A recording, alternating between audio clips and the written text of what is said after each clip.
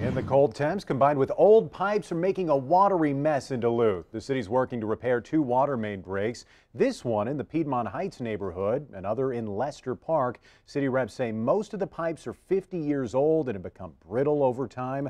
Freeze-thaw cycles can cause them to crack as the ground moves. They ask everyone to keep an eye out for the signs of another break.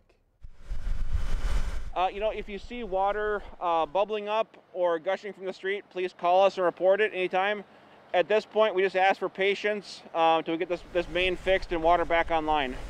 And at last check, crews were still working to repair the breaks. Water has been turned off in those areas today.